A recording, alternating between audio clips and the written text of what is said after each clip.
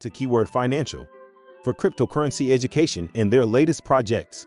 Visit our site at keywordfinancial.com. Today we are going to discuss the Pi network. But before we dive into Pi, we should break down the basis of crypto for those new to the channel. Crypto or cryptocurrency is a digital asset. It uses cryptography, hence the shortened name crypto, to regulate how the currency is created, how the digital currency is traded, and its level of security. Most beginners who enter into the crypto sphere wonder why there are so many people interested in this digital currency. Well, here is what makes crypto so glamorous. Cryptocurrency doesn't use or need a central bank, including your government, to control or manage them. Currently, our everyday financial transactions rely upon a trusted third party to maintain a record of transactions. For example, when you do a bank transaction, the banking system keeps a record and guarantees that the transaction is safe and reliable. Let's create a scenario using some made-up people. We'll name them Cindy and Steve. When Cindy transfers $5 to Steve using PayPal, PayPal maintains a central record of $5 debited from Cindy's account and $5 credited to Steve's. Intermediaries like banks, PayPal, and other members of the current economic system play an important role in regulating the world's financial transactions. However, the role of these trusted intermediaries also has limitations. 1. Unfair value capture. These intermediaries amass billions of dollars in wealth creation like PayPal, whose market cap is $130 billion, but pass virtually nothing onto their customers.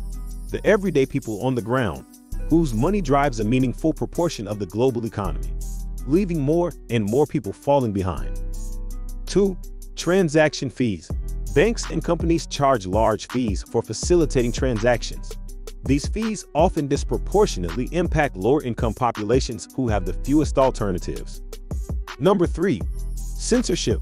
If a particular trusted intermediary decides that you should not be able to move your assets, it can place restrictions on the movement of your money.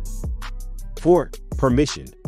The trusted intermediary serves as a gatekeeper who can arbitrarily prevent anybody from being part of the network. And 5. Pseudonymous and the control of your privacy. At a time when the topic of your privacy or the control of your privacy is demanded with great urgency, these powerful gatekeepers can accidentally disclose or force you to disclose more financial information about yourself than you may want. Because of these facts, it necessitated the birth of Bitcoin. Bitcoin was the first cryptocurrency created by a person or persons using the pseudonym Satoshi Nakamoto. Bitcoin was first outlined in October 2008 in a white paper calling the concept a peer-to-peer electronic cash system. The Bitcoin blockchain, the network which Bitcoin runs on, launched in January 2009. For the first time in history, people could securely exchange value without requiring a third party or trusted intermediary. Paying in Bitcoin meant that people like Steve and Cindy could pay each other directly, bypassing institutional fees, obstructions, and intrusions. Bitcoin was truly a currency without boundaries, powering and connecting a new global economy. Nowadays, there are numerous other blockchains and over 20,000 crypto projects. If this is your first time hearing this, certain information may lead you to wonder, how does crypto benefit us?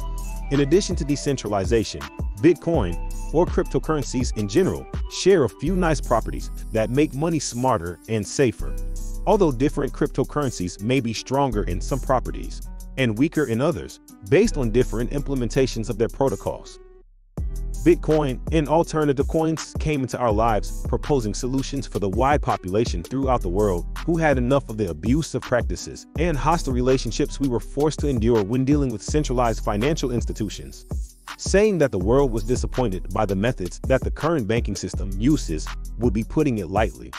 Crypto facilitates payment processes that allow people to pay each other directly, surpassing the limitations forced by intermediaries such as banks. Bitcoin became very popular over the last decade, and as a result, the value of cryptocurrencies have increased rapidly. Cryptocurrencies are censorship-resistant due to their decentralized foundation. Anyone can submit transactions to any computer in the network to get recorded and validated. Cryptocurrency transactions are immutable because each block of transactions represents a cryptographic proof, a hash of all the previous blocks that existed before that. Once someone sends you money, they cannot steal back their payment, meaning You cannot stop payment on a check, float a payment, or bounce a check in a blockchain transaction. The whole cryptocurrency and blockchain theory is an amazing idea that will bring a lot of changes to the current financial structure and financial scenery. Despite its benefits, this enormous boost in price led to the concentration of money and power for the people inside the Bitcoin ecosystem. This leads us to our topic of today, the Pi Network. What is Pi? Pi Network is founded by Dr. Nicholas Kakali's and Dr. Shinda Fawn. These are two Stanford grads who have doctorates in computational engineering and social science. Dr. Kakali's, in addition to developing and founding several startups like human-centered technologies in the past, teaches a computer science class on decentralized applications on blockchain at Stanford.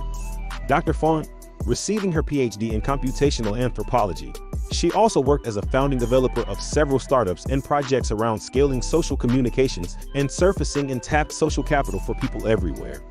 Pi Network is a new cryptocurrency and developer platform that allows mobile users to mine Pi coins without draining the device's battery, thus reducing its environmental impact, and also fosters the world's most accessible and ubiquitous application platforms where developers can offer users real-life utilities and products in exchange for Pi coins.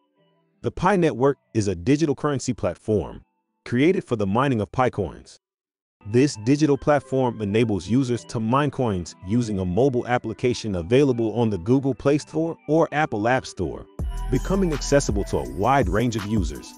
In contrast to first-generation cryptocurrencies, which is sometimes falsely reported as a massive energy consumer, the Pi app is needed in order to complete the mining process. The Pi Network offers a more user and planet-friendly alternative.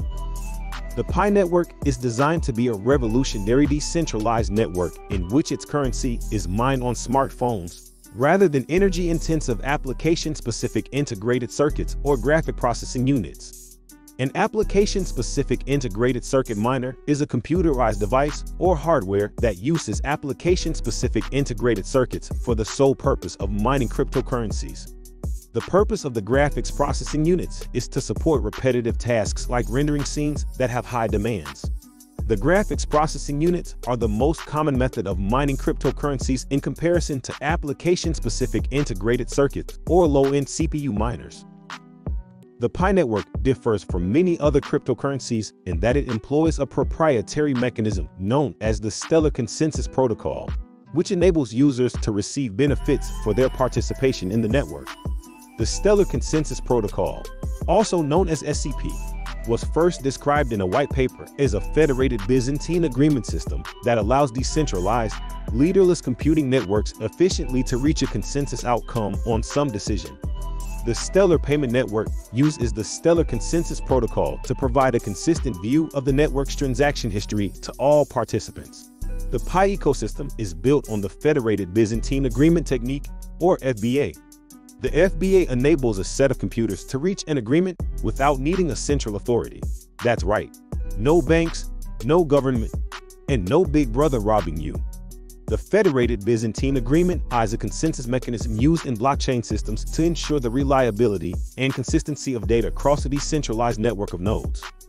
The FBA extends the traditional Byzantine fault-tolerance consensus algorithm to handle situations where nodes in the network may not fully trust one another.